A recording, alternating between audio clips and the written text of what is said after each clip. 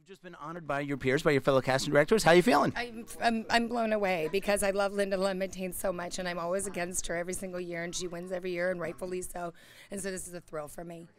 You know, every project has its own unique challenges and opportunities and memories. What's one thing about this particular project you'll carry with you going forward? One memory or thought? Well, the thought is that when they showed me the pilot, they'd already done the pilot. They never used a casting director for the pilot, and then they knew they got picked up and they needed to hire somebody for the series. And they showed me the pilot, and I was like, I don't care what you pay me, I am doing this TV show. I fell in love with it instantly. And so it's always just been such a joy for me now going into, you know, we're in our 5th season, going into our 6th as well, and to be able to share that with my son and my husband, it's like our favorite show. So it's really a thrill. Is there something specific about casting animation that really attracts you?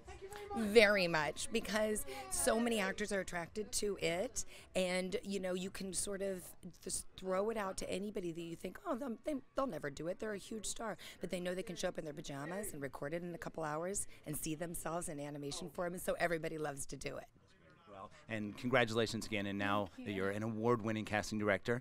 Is there a piece of advice you would have for younger people looking to come up through casting, associates or assistants who are looking to be CSA casting directors? Well, I mean, what I would say is just work your bones off, you know, start off at the bottom and intern and be a reader in an office and work for free and do whatever you can do to get there, because that's what I did. And you know, you literally work your way on to the top, and not that I'm at the top, but you know what I'm saying. You have to really start at the bottom. It's a very competitive job because it's so much damn fun, but you really have to be willing to do the work and, you know, hit the ground running and believe in yourself.